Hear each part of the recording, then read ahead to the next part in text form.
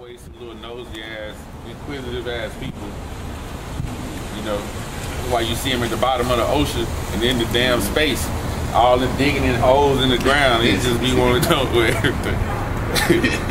This is 2nd Ezra 6 in 54, and it says, "And after these, Adam also, whom thou madest Lord over all creatures, of him come we all." Because a lot of people, they quick to say, when we start talking about the Lord only come for the nation of Israel, and Israel only gonna be saved, they always say, well, ain't we all kids of Adam? Right. Yeah, we all come from Adam.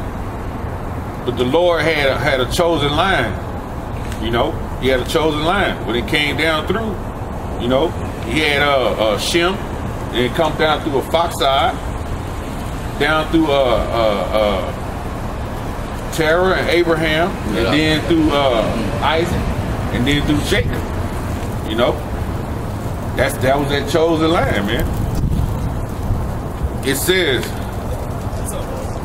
2nd Ezra 6 and 54, "And after these, Adam also, whom thou madest Lord of all thy creatures, of him come we all, and the people also whom thou hast chosen," because he did truly chose a certain people. It says, "All this have I spoken before thee, O Lord, because thou madest the world for our sake." So the whole world was made for the Israelites' sake, man. This whole planet was made for us, man. But look, the majority of the Israelites are where? In America, in bondage. The majority of the Israelites can't even get on a plane right now and go and enjoy a day on the beach in Thailand.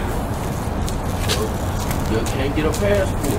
The majority of the Israelites in America, a lot of them had even never been on a plane before.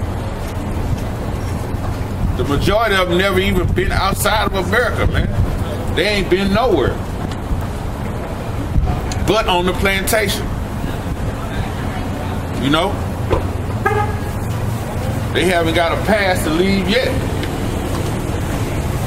But the Lord said this right here. He says, "For this I have spoken before thee, O Lord, because thou madest the world for our sakes."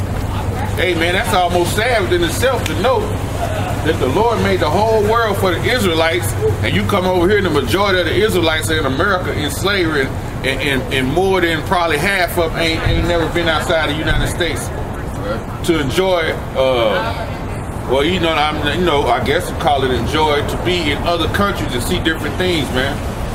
To eat different food that ain't probably GMO'd out, to breathe a different air that ain't chemtrailed out, to drink a different, fresher water, like, you know what I'm saying? Right. Have all of the amenities and the luxuries, you know, because normally when people from this side of the world go to the other countries, they treat you like, especially like black men, they treat you like shit. They treat you like you're a king and shit. But the Lord made the world for our sakes. And these niggas ain't been nowhere, man. You know? It says,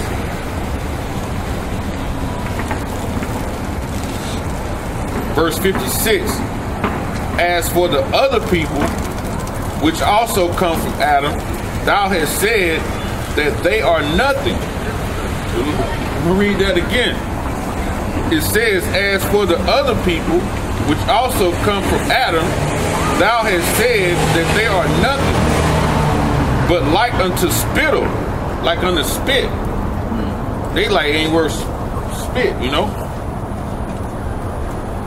"And hast likened unto the abundance of them unto a drop that falleth from a vessel." So if you carrying a bucket of water and a little bit fall out, you ain't finna go back. You don't even care about that. So the Lord is comparing these other nations to a little bit of water that drop out of the bucket. You don't give a shit about them. You know?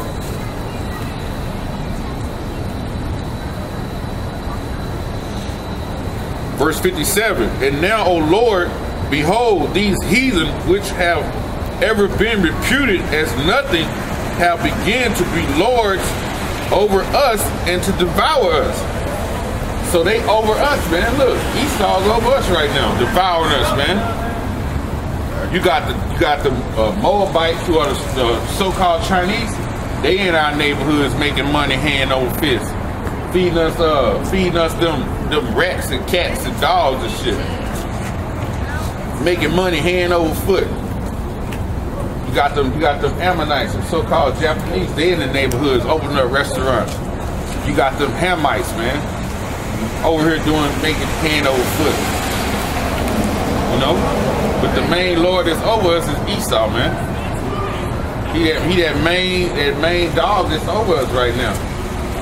Making money hand over foot, man.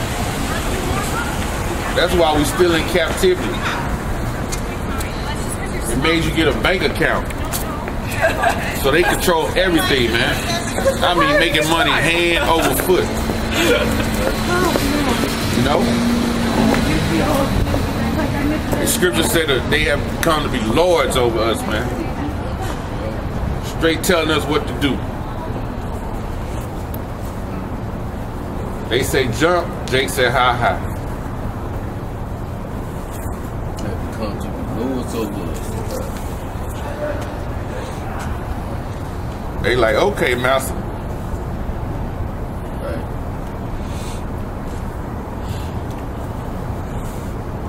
Phone don't quit ringing, man. Go back to the scriptures. Let's see what we got. I got a couple more.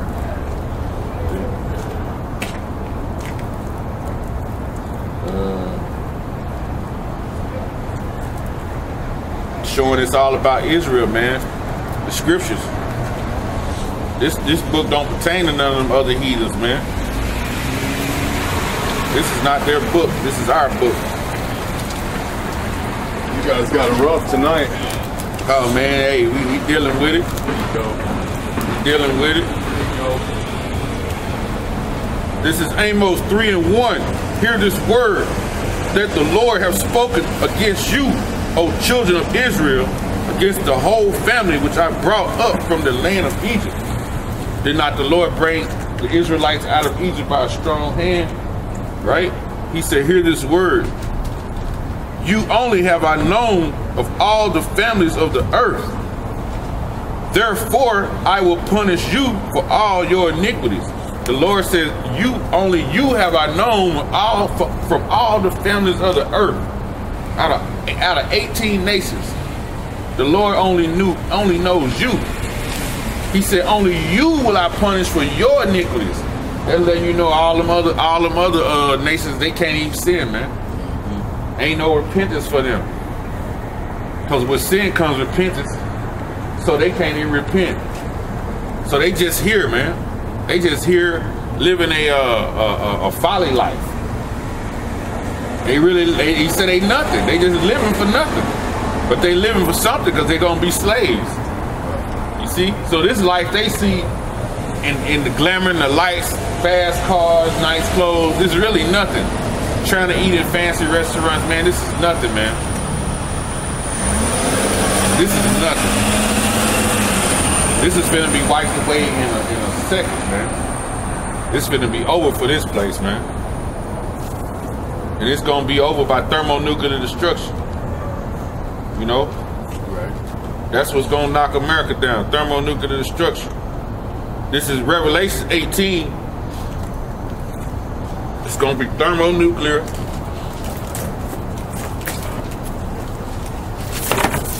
Thermonuclear destruction.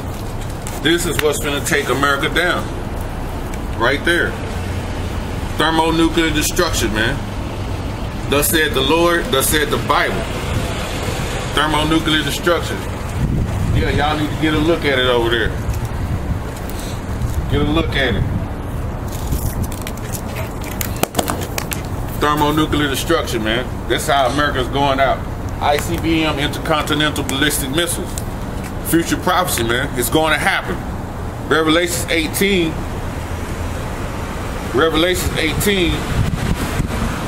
And I'll start at 8. It says, therefore shall her plagues come in one day. Death, and mourning, and famine, and she shall be utterly burned with fire. That she is America. Shall be utterly burned with fire, for strong is the Lord Yahweh who judges her. It says, strong is the Lord who judges her. In one day, man, death and famine and pestilence gonna hit this place, man.